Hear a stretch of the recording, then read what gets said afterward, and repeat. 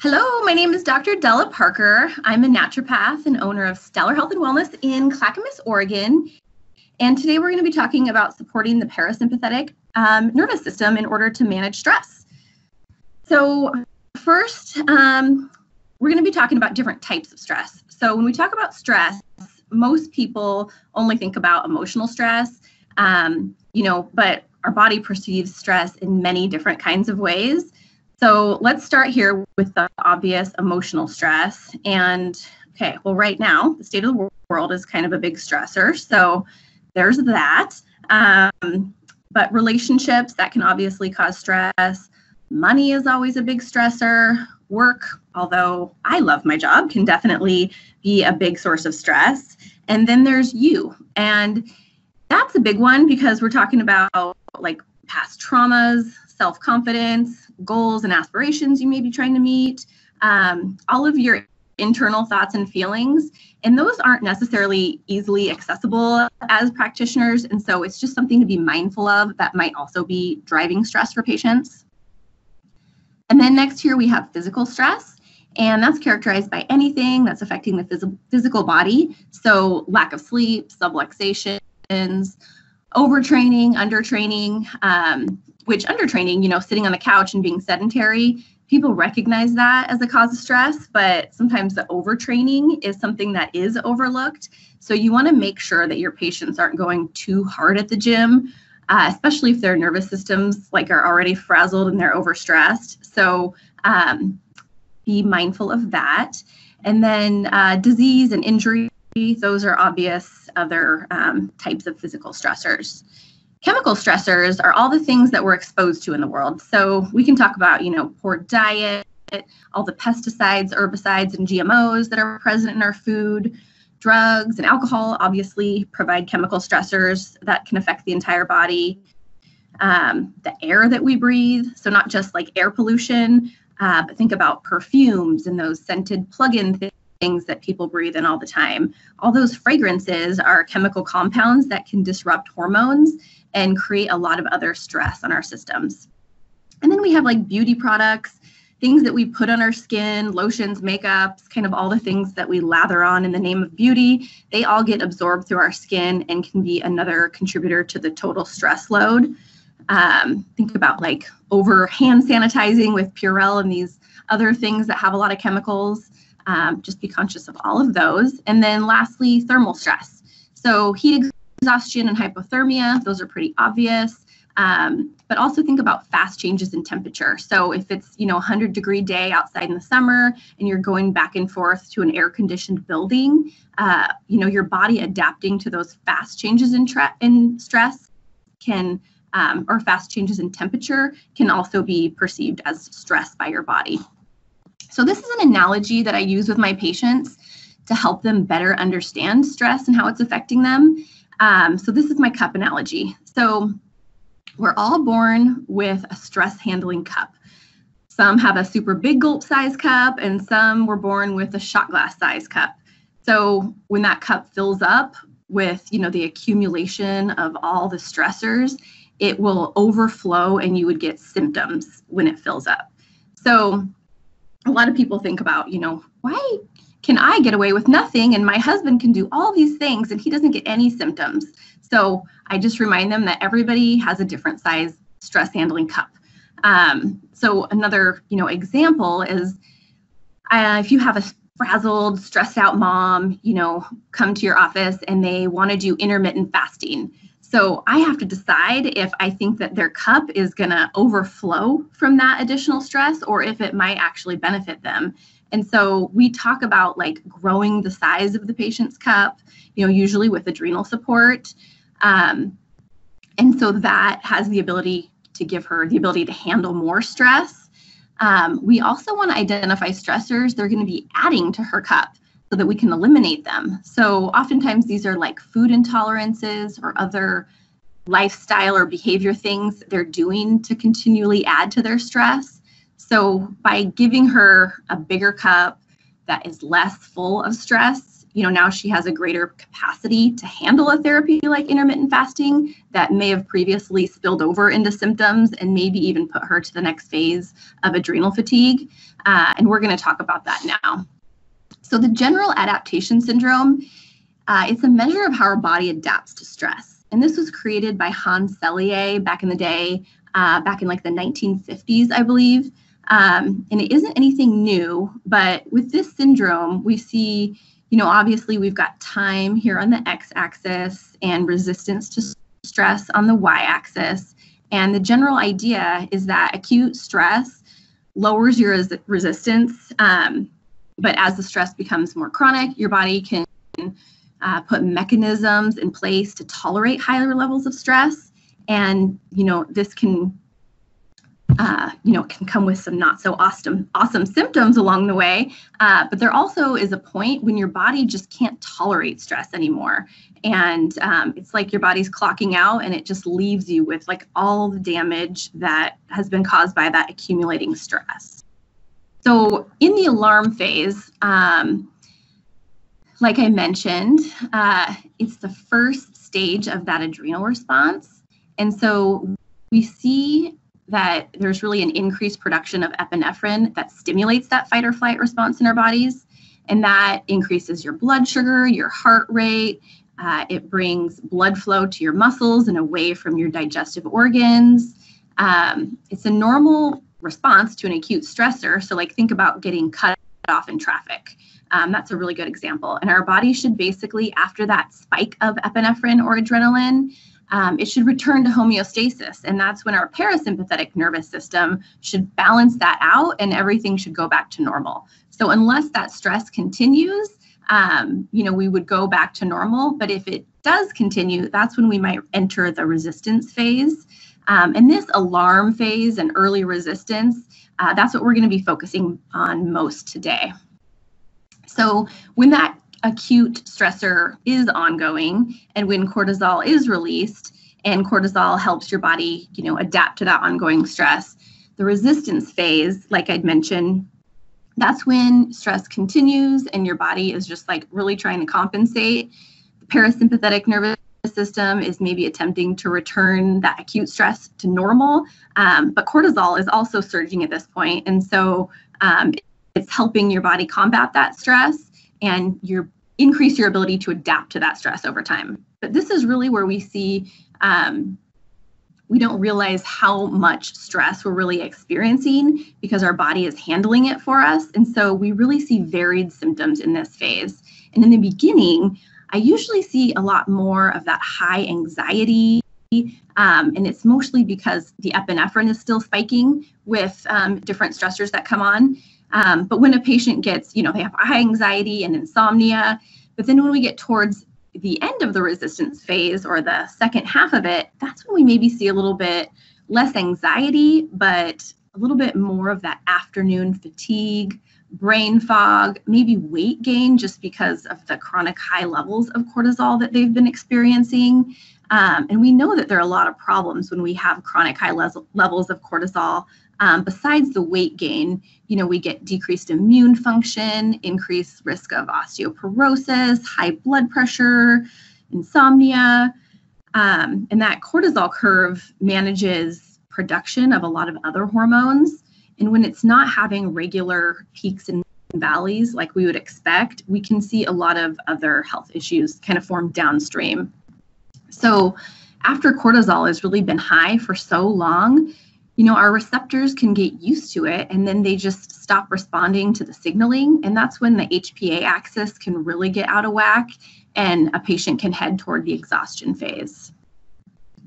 When your resistance to stress kind of takes a dive, we head towards that exhaustion phase. And this is when your body really has just had enough of the stressor and it's kind of losing the ability to manage it.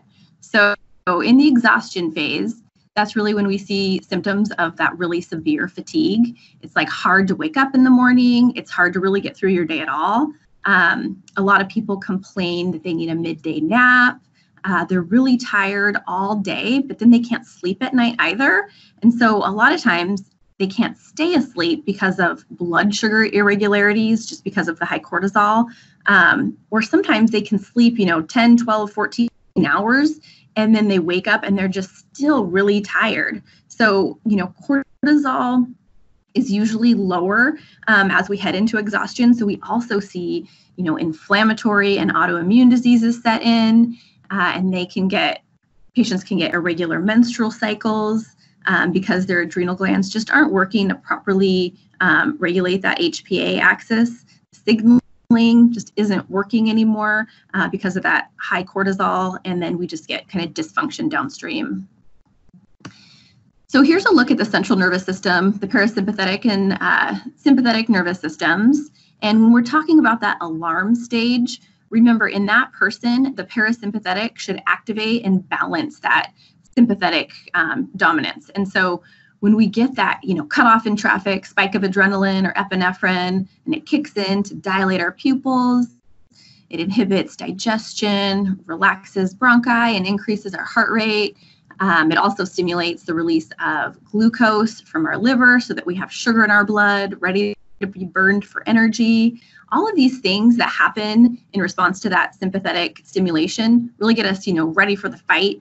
And we need that parasympathetic nervous system to kick in after that initial stressor so that our systems can return to homeostasis. So in practice, I frequently see patients that are stuck in that sympathetic dominance, and they have just had so many continual stressors that their body is just stuck in emergency mode, and they can't even engage their parasympathetic nervous system to balance them. Just by sitting across from them, I can easily identify that they have these symptoms going on. These are the patients that never slow down. They're just kind of go, go, go. You can see that, when they're sitting in front of you, their shoulders seem really tense and they're talking really fast. And, they've just got a million things. They don't even really have time for your office visit. When you're talking about working out, they love to work out. They want to run a marathon. They want to, just go really heavy in the gym. And they think yoga or deep breathing are just, really boring or maybe even kind of corny. And, generally they also have digestive complaints. And that's because, remember, they're going to have decreased blood flow to digestive organs. So they don't really get proper hydrochloric acid production, peristalsis, or gallbladder function. They many times can't sleep because they're just constantly, releasing epinephrine, which is triggering cortisol release. And, remember, cortisol should be highest first thing in the morning and then lowest at night when we're sleeping. And so if they're triggering cortisol or adrenaline release all day, they're going to have a hard time falling asleep at night. And then they're going to be pretty anxious. And these people, they feel on edge all the time. Maybe they're snappy or irritable. Their nervous systems are just kind of frazzled. And so that's what I see with the sympathetic dominant patient. It's pretty obvious. We want to increase the parasympathetic tone in these patients. So if you remember, acetylcholine is the primary neurotransmitter of the parasympathetic nervous system, and it's responsible for that rest and digest function. So what acetylcholine does is help to contract smooth muscles, dilate blood vessels, decrease your heart rate, increase bodily secretions like saliva and HCl. All of these you can see are going to help lower blood pressure, lower anxiety, and improve digestion in that sympathetic dominant patient. So we've got a case study here that I want to talk about. This is a patient that I've seen in my office recently, and I thought it was a good representation of a lot of patients I've been seeing recently. So I thought it would make a great case. So here we have a 35-year-old female that presents to the clinic with a new onset of insomnia and anxiety. She's a mother of 3 elementary age kids, and she just started unplanned homeschooling. I can relate. Now there's no time for exercise or meal planning. Even, meals are rushed or skipped altogether. Usually she drinks coffee and snacks on candy until dinner. She's constipated. She says she has one sluggish bowel movement every 2 to 3 days. She also has bouts of increased heart rate and chest pressure that come and go. She feels on edge, short-tempered with her kids. She lies in bed several hours at night before finally falling asleep.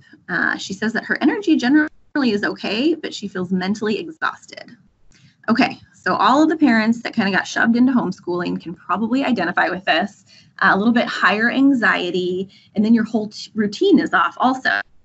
So you're trying to figure out how to manage your nervous system and kind of get things back to normal function, but like the stress just keeps coming. There's just more hurdles that keep coming.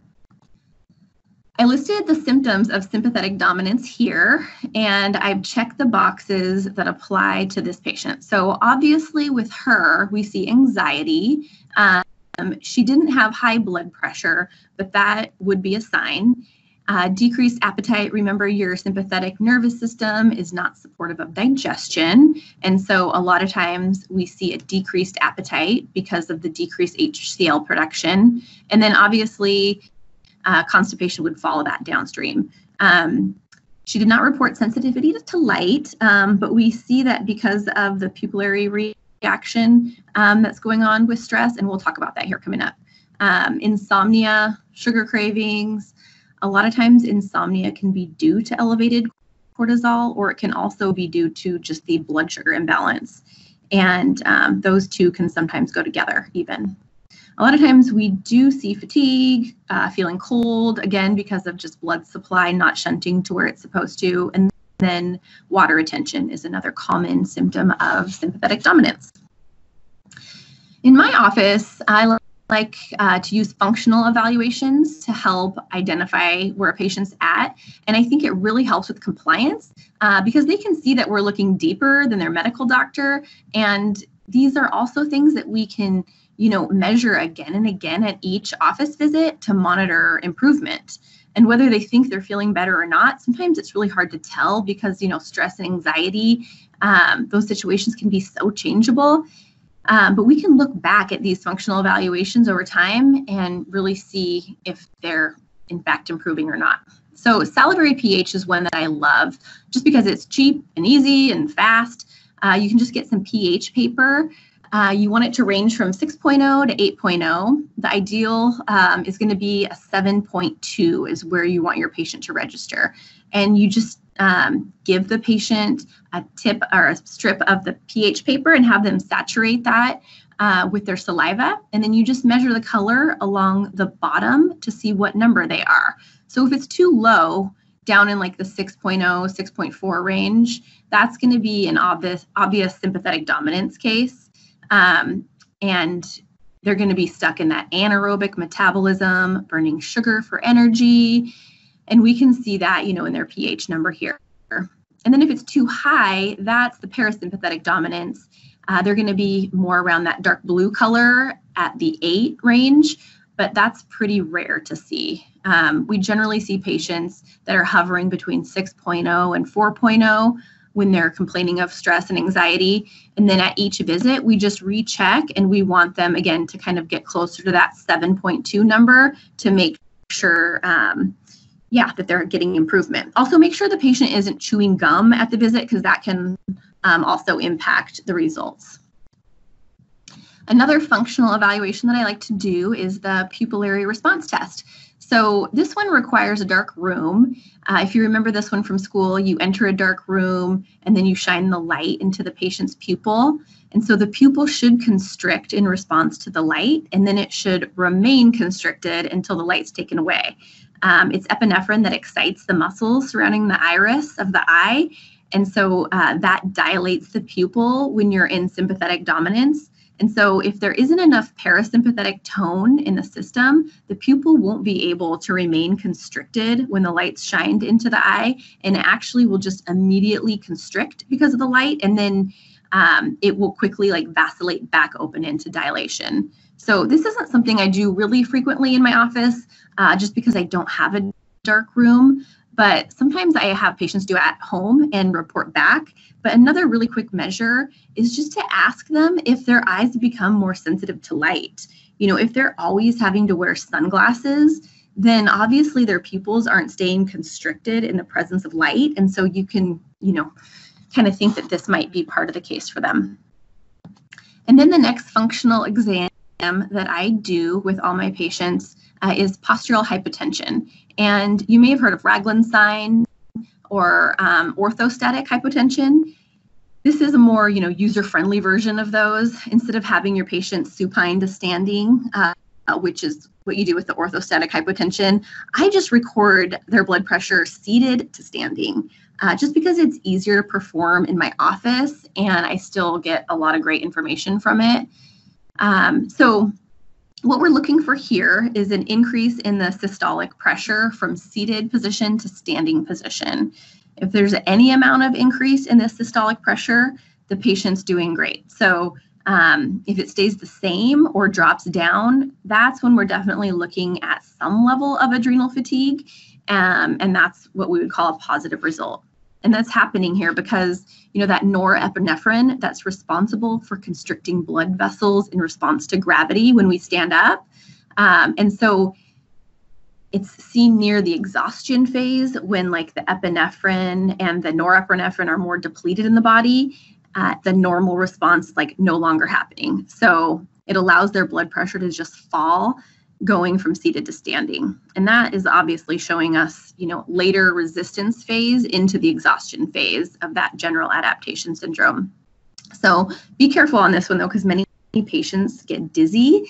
And clinical pearl, when we do see a positive on this test, especially if the patient is getting dizzy, licorice in combination with adrenal glandulars really work well to kind of correct the blood pressure and decrease that feeling of dizziness for patients.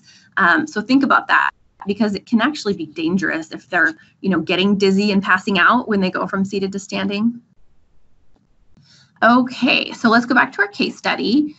We did these functional evaluations for our stressed out mama patient, and her salivary pH was a 6.2. That definitely is sympathetic dominance, right? And then the pupillary response was positive when I had her do it at home. She said that her pupil constricted and then it just kind of vacillated right back open. And then her postural hypotension was negative. In office, she had kind of low-ish blood pressure, 110/68, really not too bad. And then when she stood up, it did increase to 114/70. So to me, that shows that maybe she's not quite in that exhaustion phase. She's either in the alarm or resistance phase of adrenal exhaustion. And then I do muscle testing in my practice, which if you don't, I think you should. It's awesome. But I do it because it really helps to narrow your treatment plans and make them more effective. But with her, she did she tested positive reflex points over the adrenal, stomach, and liver reflexes. And that just indicates stress in those organs. So when you think about it, decreased stomach acid production because of sympathetic dominance or stress can contribute to constipation, and then constipation can contribute to liver toxicity. And so to me, that's really how her adrenal, stomach, and liver are really all tied together. And we know that everything is connected. So I just think it's really cool when the dots get connected like that. So treatment options. The point of today's lecture, is to understand how to treat that alarm and early resistance phase patient. They're stuck in that fight or flight, and we really need to support that parasympathetic tone. So I wanted to first help you identify that state in your patients. We want to decide where they are in that general adaptation syndrome, so we can give them the most effective treatments. And so here's just a couple tips on how to do that. So like I said, we've already identified our patient to be in the alarm or early resistance phase. She had that initial stressor of having to unexpectedly homeschool her kids. And, I can imagine all the acute stressors that come along with that, not to mention the changes in, her diet and movement or lack of movement in her body that, makes her body also perceive those as stress. The continual release of epinephrine, can decrease her salivary pH, and she did have a low salivary pH at 6.2. Positive pupillary response, that's going to be the alarm or early resistance phase. Sugar cravings Remember, our patient said that she was drinking coffee and eating sugar all day until dinner. So that's the alarm early resistance, because the cortisol is elevated, which is going to increase sugar breakdown from the liver, and that causes spikes, which just increase those sugar cravings. And then patients that can't sleep, we usually think about the alarm or early resistance phase also because of those high cortisol levels and that blood sugar instability. We see positive postural hypotension that usually shows late resistance or exhaustion phase just because of the depletion of norepinephrine. Salt cravings are also seen in the late resistance exhaustion phase because of the decreased cortisol. And then if you can't sleep at all, that high anxiety, can't turn your brain off type, we see that really in the alarm or early resistance phase. If they want to sleep all day because they're just so tired and wiped out, we see that in the exhaustion phase. So those are just a couple key features that you can look at to help identify where your patients are. Okay, so treatments for our patient. So here's some options. So let's start with nutrition. Nutrition can help support the parasympathetic nervous system. Here are just a few nutrients and where we can find them in food. Obviously, we know that when a patient is really stuck, concentrated nutrients in supplements are going to be way more powerful than just having them eat more of certain foods. And I mean concentrated nutrients still from food, so that we can enhance the bioavailability and increase the absorption of all of the things that we're asking our patients to take. This is why I really prefer the whole food supplementation over synthetic forms. So choline, obviously this is the precursor to making acetylcholine, that neurotransmitter that is, predominantly active in the parasympathetic nervous system. So choline you can get from eggs, meat, fish. I was taught that taking choline supplements is like the brake pedal to your nervous system when you're kind of going 100 miles an hour. So you can think of it that way. And inositol is in the B vitamin family, and we can get that from liver, citrus fruit, legumes, and molasses, but it's also made in the body. And it's kind of shown not only to decrease anxiety, but also to help stabilize blood sugar. So that really helps when patients can fall asleep, but they wake up all night and they can't stay asleep. So that's usually a blood sugar issue, and inositol at bedtime can really help with that.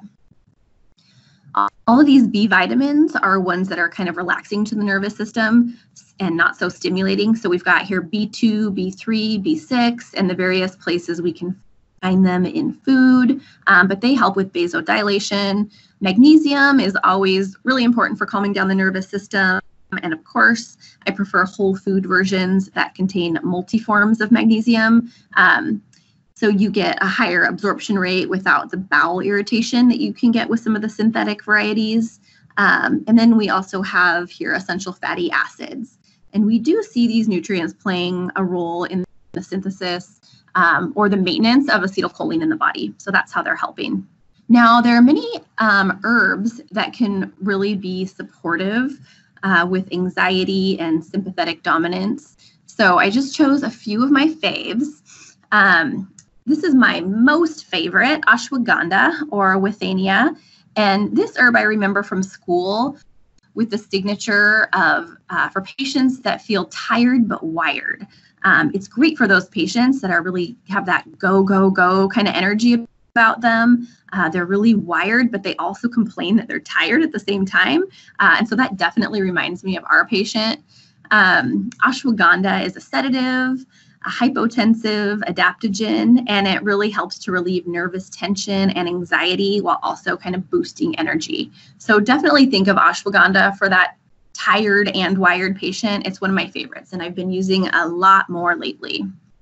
And then licorice is an adrenal modulator, spasmolytic, a mild laxative.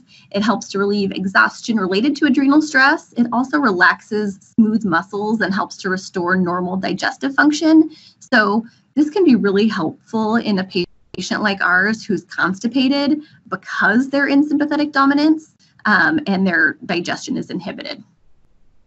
Some other herbs that we have to help the parasympathetic tone in the body, skullcap, great for insomnia, especially those with restless sleep due to anxiety.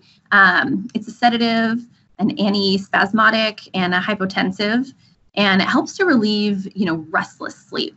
And so it also helps with relieving heart palpitations, anxiety, also restores a depleted nervous system. That would possibly be a good choice for our patient, maybe in addition to the ashwagandha. Another herb, kava, is a sedative, hypnotic, and anesthetic, and it helps to relieve anxiety, stress, muscle tension, and insomnia. I use this one a lot for patients that really want to reach for that glass of wine to chill out at night.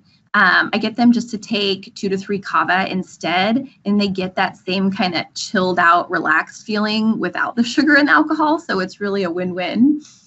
And then lemon balm or melissa. This is another one of my favorites. It's a nervine sedative and antidepressant. It does help to relieve anxiety, restlessness, palpitations, and irritability. I really like this one sometimes to put in like a spray bottle or a dropper bottle for patients. I mix it with a little bit of elderberry. And especially when they're complaining, that they're feeling on edge or just super irritable, just a couple of squirts in the mouth can really take the edge off, and then it tastes pretty good too. It's kind of like a lemon berry pie or something, but it really kind of helps to reset the nervous system and just calm them down in the moment. So that's a trick I use pretty frequently. Dietary support of the parasympathetic nervous system is really all about blood sugar stabilization. So remember that high epinephrine and cortisol, those are going to be making our blood sugars kind of wonky. And so protein is the best way to stabilize blood sugar. You really want half your body weight in grams of protein daily. So an example, if you weigh 140 pounds, that's going to be about 70 grams of protein a day. So animal protein is best in terms of blood sugar stabilization, but you can also think of adding in things like nuts, hard-boiled eggs, or even like whole food protein shakes. It's really not that hard to get enough protein, but I think it is something that you actually need to take a look at, looking at your diet just to see where you are and where you can add more. I also encourage patients to be snacking every 3 hours when they're in that early phase. And so again, protein is best, but I tell them they don't need to be eating a meal every 3 hours, but they need to be taking a bite of something just to help stabilize their blood sugar. It's really important in that early resistance phase, and it can really help prevent things from escalating at a more rapid rate. So, and then just decreasing sugar consumption altogether. Obviously, that's going to help stabilize blood sugar. So sometimes I have patients even come off of eating fruit at the beginning, because as long as they're craving sweets, they really try to replace the sugar, with fruit or other sugar alternatives. And as long as they're doing that, they're going to continue craving it. And so just having them cut back on the sugar and increase their protein for about a week usually decreases those sugar cravings pretty quick. Okay, what about lifestyle supports that we can do for the parasympathetic nervous system? Deep breathing, probably one of the most beneficial, but with these patients that have high anxiety and they're your go patients, it's going to be really hard to get them to chill out and actually implement this. So I try to use a tool called habit stacking. This is to just help establish new habits on top of existing behaviors. And so just think of that patient, what they might be doing several times a day. A couple examples are like filling your water glass, going to the bathroom, or maybe, starting your car several times a day. So I ask them just to stack deep breathing on top of one of those existing behaviors that are already in place. And so every time you sit on the toilet, you're just going to automatically take 10 deep breaths in and out. Or every time you turn on your car, you automatically take 10 deep breaths in and out. And, if they do this every time, it can become a habit, and then it's just tagged on top of that previous behavior that they were already doing. And so then they don't have to set reminders on their phone or things like that. because they're already doing those behaviors several times a day. So, you know, if they're successful, now they're going to be doing deep breathing several times a day. And I do find that deep breathing helps a ton to reset the nervous system, but only when a patient is actually doing it. So I recommend 3 times a day, and it doesn't really have to be for long, just maybe 10 deep breaths in and out 3 times a day to remind your nervous system that, you know, it's not being chased by a saber-toothed tiger. So infrared saunas are an awesome way to increase parasympathetic tone also. We have one at our office, and we encourage our patients to use it all the time. But there's also several at-home varieties that patients can look into. But saunas are great. They're really helpful for detoxification, inflammation, vasodilating, and relaxation. And exercise. So remember that sympathetic dominant patient, they're going to be wanting to do really strenuous exercise. And we need to encourage their nervous systems to chill out. And so we're going to want to have them do the exercise that they really don't want to do. So we're going to encourage like stretching and breathing, yoga, Pilates, maybe going for like a brisk walk. You know, I encourage patients not to do any long distance running just because it will deplete them more than it will restore them. So just think about that cup analogy. They have to be kind of in a place of health to really get the benefit from that type of exercise. And then a gratitude journal. This is an awesome way just to get your nervous system balanced and increase that parasympathetic tone. So I encourage that. And then sleep. Obviously, sleep can be a problem in contributing to anxiety in the first place. But we want patients to be allowing for a minimum of 7 hours a night. And sometimes patients just aren't even allowing for that much sleep. And so it's something that really needs to be corrected. They need to make time in their schedules to be getting a minimum of 7 hours of sleep. So really 7 to 9 hours is what we're shooting for. And then we can work on restoring the quality of sleep. But, you know, if they're not even making time in their day to sleep 7 hours, obviously they're not going to be able to get it at all. With this particular patient, I gave her hydrochloric acid to be taken with meals, and that was just to help restore digestion and nutrient absorption. I like to start at the top with HCl because it triggers a response downstream to restore kind of the rest of the digestive tract. Then I gave her a supplement that contained actually a lot of the things that we already talked about. It had B1, B3, B6, choline, and inositol all in a combination. And those all, you know, were targeted at calming her nervous system and support production of acetylcholine to provide that vasodilating effect for her. And then we gave her ashwagandha, tired but wired, right? And I told her to do deep breathing exercises 3 times a day, and then asked her to eat a protein snack every 3 hours. And so when we saw her back at our 4-week follow-up, she reported increased sleep, energy, and less anxiety. She said there were no more heart palpitations or chest pressure, although she did still have some high stress, which is understandable. We can't take people's stress away, but the goal is to help them manage it better, right? She felt like she was more patient with her kids. Her bowel movements had improved. She said she was having a bowel movement most days now, not quite every day, but that's definitely an improvement. And then her diet could also still use some improvement, but her sugar cravings were greatly decreased. I think that's a win for a 4-week follow-up. And we can just kind of continue to tweak her treatment plan to improve her symptom picture even more. And remember, like, to identify where the patient is and the stages of the general adaptation syndrome first, so that we can kind of help pinpoint your treatment plan and make sure you're going in the right direction. Also, utilize some of these, you know, therapies to help support the tone of the parasympathetic nervous system, to help relieve anxiety and just that nervous tension overall. And this can help, you know, your patients get back on track, restore adrenal function, and just prevent progression towards adrenal exhaustion, which is the ultimate goal. So that's all I've got for you. And thanks for joining. I hope you were able to take away something that will help you better serve your next patient.